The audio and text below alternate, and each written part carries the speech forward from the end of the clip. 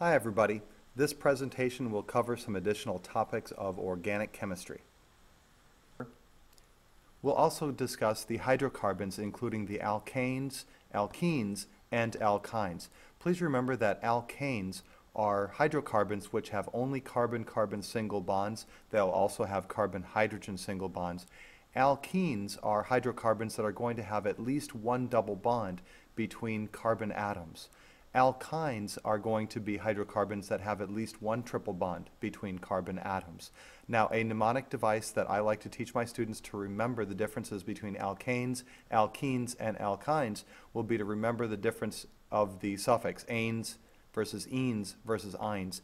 AEY goes in alphabetical order. The A tells us that all bonds in the molecule will be single covalent bonds. The E tells us, because that's second in this alphabetical sequence, that there'll be at least one double bond in an alkene. And then alkynes, Y being the third in the sequence, here we're going to find that there's at least one triple bond in the molecule. Here's an example of a hydrocarbon that has a double bond. We would call this one ethyne. It's eth because there are two carbon atoms found in the molecule, and the ene ending tells us that there is a double bond present in the molecule. Here's another example of an alkyne molecule. This one is called propane.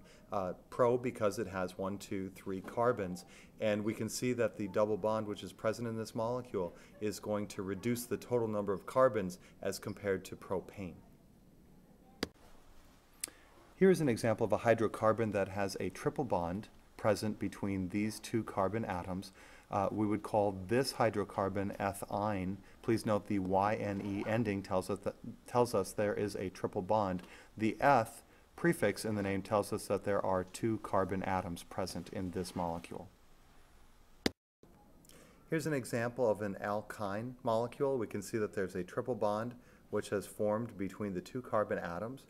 This molecule would be called ethyne, eth because of the two carbons present, and again we see a reduced number of hydrogens as compared to ethane.